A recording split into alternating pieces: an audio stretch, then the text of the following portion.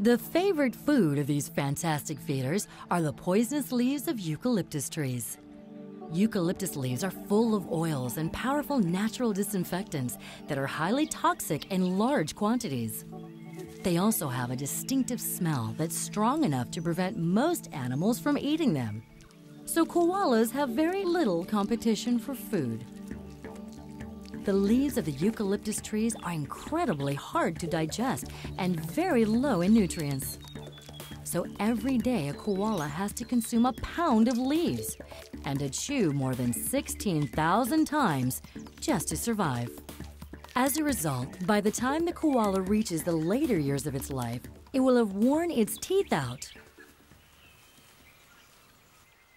After so much chewing, for so little reward, a koala needs to sleep. In fact, koalas sleep for about 75% of their time to conserve energy and give their food a chance to digest. These marsupials have a 6.5 feet long fiber digesting organ called the cecum, similar to the human appendix, but much, much longer.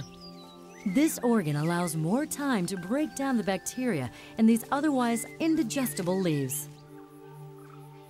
Koalas are not born with the ability to eat eucalyptus leaves. Their digestive system is not robust enough to cope with the chemicals. Koala babies have to prepare themselves for this toxic diet by snacking on their mother's droppings, known as pap, from around 30 weeks of age.